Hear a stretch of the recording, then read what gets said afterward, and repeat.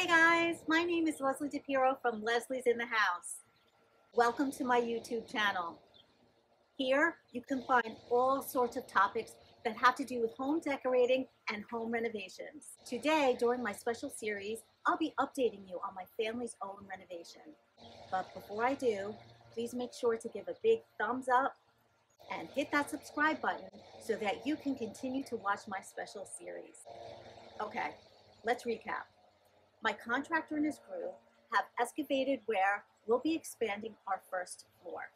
Now, depending on whether you're adding a basement, crawl space, or concrete slab, that will determine just how deep they will have to excavate. Just a little side note, your contractor must dig at least 36 inches below grade. Why? Because that's where the frost line, if you're building in northern New Jersey, begins. Now, next the mason and his crew build concrete forms for the footings to be poured. I'm going to get a little technical here for all you detailed people out there like myself. So what are concrete forms?